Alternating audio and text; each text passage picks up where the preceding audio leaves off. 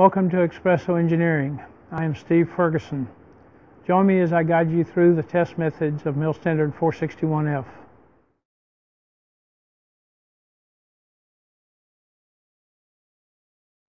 As we continue our journey through MIL-STD-461F test methods, today's topic will be CE102.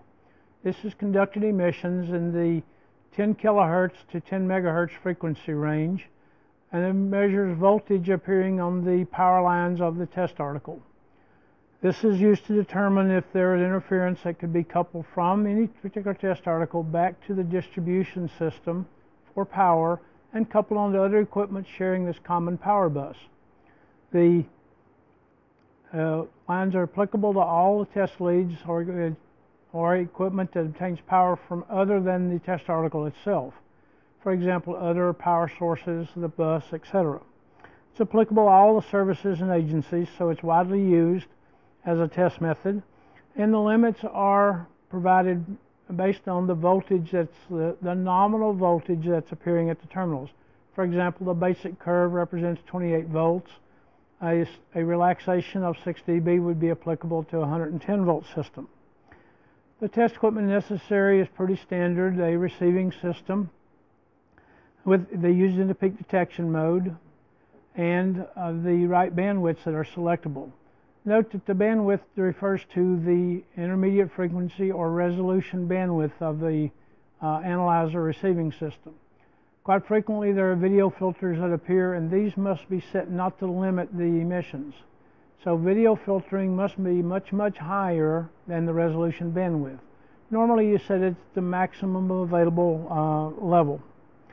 You need some sort of transient limiter. Quite frequently an attenuator is put in line to take care of power line transients that may appear as you connect or start the test article to prevent damage from your spectrum analyzer or your receiving system. There's a correction factor that applies to those, so it must be considered. Line impedance stabilization networks, or LISNs, are put into place, and these are used as a measurement port. And obviously there's cables associated with the measurement system, so a correction factor applies. Now we need to verify the calibration of the measurement system. That's one of our first steps once we select the hardware that will be used. Basically we need to configure it as we would, and I can go to the board and discuss this and how this process is done for a verification. Our measurement system, our receiver, in our case it's going to be a spectrum analyzer, connects to the LISN. And obviously there's a secondary LISN for the other power line, so each lead is in fact put into play. So we have these LISNs that connect to provide power for our test article. Our EUT is a normal situation. The LISN connects to a measurement port of the LISN. The receiver connects. So our goal is to check that the LISN measurement port, cable, and receiver, and everything associated with the measurement side is in fact verified to be our calibration. The system verifies that if the correction factors that are applicable to each of the pieces are in fact added or subtracted as necessary, we get the right answer. So to do this, we are going to take away our EUT, and we're going to inject a signal into the power line. We're going to inject a known signal coming into the power line through a signal generator. Inject a signal of a known voltage into the LISN. Note, make sure that power is not applied, because if you have primary power plugged in to your signal generator, you will not last very long. It's called rapid disassembly. So this is opened up, and we inject a signal, and we measure the signal we're injecting to make sure the receiver measures that properly. Here's a sad situation. Those signal generators we use have a 50 ohm output, and the LISN is designated to be 50 ohms. So therefore that's an impedance match through the system.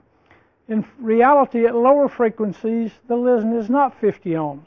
It can approach 5 ohms. So when that occurs, a low impedance listen connected to a higher impedance than the listen would cause the signal generator output level not to be what it says it is on the output meter. So we need to verify that in fact this thing is properly connected. So let us put something in here, a T, into the circuit to measure what we're applying. We can put an oscilloscope into the equation and measure what's going on here. Note that there's cable links that are involved here that you have to consider. The standard spells out what they are.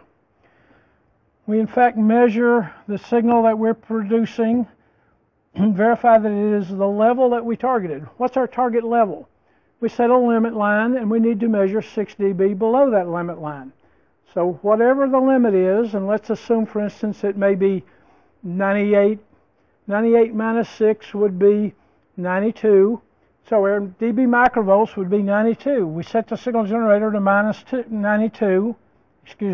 to 92 dB microvolts and see if we measure that. Now we know at low frequencies this is not 50 ohms, so we verify that the 92 is in fact measured here. Whatever we need to adjust the generator to produce the 92 is our goal. So we're adjusting for, or we're compensating for these losses. The receiver then is used to measure by running the software. Again, if we have a limit line that comes into play, we take a particular signal and we measure it. The difference should be 6 dB. Plus or minus 3 is our tolerance for uncertainty through the system. So we see that the difference, because we set a generator level at 6 dB below, we in fact run the software executing against the measurements for the receiver and see that it produces the right level. That's the whole calibration process in a nutshell. In a few moments we'll be in the laboratory and look at what this means to us as we execute the program. But let's discuss going on into the measurement side of this element before we continue.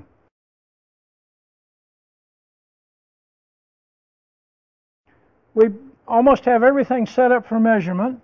Our signal generator now goes away, and our oscilloscope, we're not trying to do that. And by the way, that oscilloscope we talked about gets taken out of the picture at higher frequencies. Once the listen gets to where it is 50 ohms at frequencies, then the signal generator that we were using, let me put it back in play here, the signal generator is in fact matched, so what the meter says on its output is in fact really what we're producing. So the oscilloscope and the T circuit to connect it goes away. We don't really want to keep it in picture because it affects higher frequencies. So we produce a signal and measure these various places. They would be on out here where we're producing various signals. So our calibration is several points in our whole measurement frequency band. Now we get ready to go into the testing. We take our signal generator away and we connect our test article. Our test article comes into play. Our EUT. We now want to measure the emissions coming back here at the same measurement port. Remember, we have another listen over here and we put a terminator on that item to keep everything in fact matched. 50 ohm termination here by a receiver and a 50 ohm here through a terminator. We then measure the emissions running the software and collect our data. Whatever those values are, we will get an emissions profile that comes out, and obviously it's over the limit. It represents a failure, and we need to consider what's going on here. Ambient measurements might need to be taken. An ambient measurement would be considered when I have a failure and says, well, is that something to do with my EUT and its support equipment that may be associated with it? So our EUT gets shut off, a terminator gets put in its place to represent the same current as the EUT, and an ambient test is done. Assuming our same limit line, if the ambient measurements all comply, then the test article is represented as being the cause of the emission. If it doesn't comply, we have issues there. We need to look at that area and figure out the problem. What's associated with our setup that causes this issue? But assuming that we pass. If we had passed to begin with, everything's happy, we don't need to do the ambient test. We do this to verify that everything is good only if there's a problem with the test results. We're verifying all of our system noises are in fact below the limit, at least 6 dB. So if this complies, the ambient testing is not required. If it doesn't, we simply examine the outputs and evaluate the product compared to the limit. This is a test. We're not trying to solve the problem right now. It's simply a test.